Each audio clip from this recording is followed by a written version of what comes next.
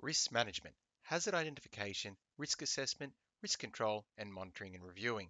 So, risk management is the development of workplace strategies for the purpose of eliminating or minimizing the risk of identified hazards that could potentially cause harm within a specific workplace. So, essentially, each and every workplace needs to look at their own environment and identify what the issues are, and then put in strategies to ensure that those issues hopefully will not cause harm to anyone that works within that workplace. Essentially, there are four stages to risk management. They go in a sequential order. So that's what we're going to look at right now. The first stage is that of identifying the hazards. Okay, a hazard identification involves inspecting a work site and seeking out the elements which contain the potential to cause harm. So what we need to do is we need to assign an individual such as the HSR or bring in someone to actually do it for us, and they'll have a look around the workplace and see what other hazards that could cause harm. So essentially things that might contain an electrical hazard or things that are of heavy weight, things that are flammable, things that cause trip hazards, or substances that could be poisonous. Whole variety of hazards exist within the workplace, and essentially we need to have them because they're a part of our day-to-day job. We need to have these elements that could cause harm within our workplace. So first step, find the things that could potentially cause harm. And then the next step is that of the risk assessment. This involves investigating each of these hazards within the workplace and then looking at the likelihood of them actually causing harm. What essentially happens here is we determine whether they are high risk, low risk, or somewhere within the middle. Okay, and try to put a value on them and determine, are these hazards going to cause harm to the individuals that work within this workplace or anyone that comes into the workplace? And then once we've got that value, we can then move on to the next stage, which is that of risk control. Risk control is implementing methods to help eliminate or minimize the potential of each of these hazards causing harm.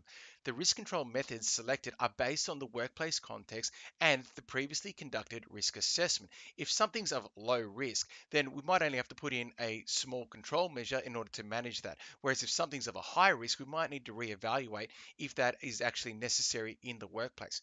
What guides us through risk control is the hierarchy of risk control.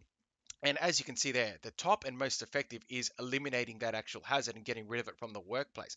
But realistically, as I already said, some of these elements we need to have in the workplace in order to do our jobs. We need equipment that does have a hazard associated with them, okay, in order to do our day-to-day tasks. So we work through the hierarchy of risk control from top to bottom, and essentially there's three big stages that of eliminating the risk, minimizing the risk, and then other controls. And we work our way down to the bottom, implementing things at different stages or using multiple strategies on the risk level of a particular hazard in order to keep people safe. The final stage is that of monitoring and reviewing. And what we're saying here is essentially we've now put in our risk control measures. Let's see how they go. And this is an ongoing cyclical process. Essentially, risk management never ends. We need to constantly review our workplace.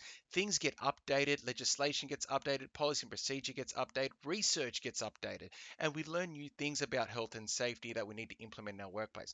But essentially, what we're doing at this stage is, are the control measures that we're put into our place, are they effective? And we might do this annually, monthly, whatever, to ensure that the workplace stays safe because it is an ever-changing environment full of many different elements that have the potential to cause harm. So I hope you've now got a better understanding of the risk management process under those four key areas of hazard identification, risk assessment, risk control, and monitor and review.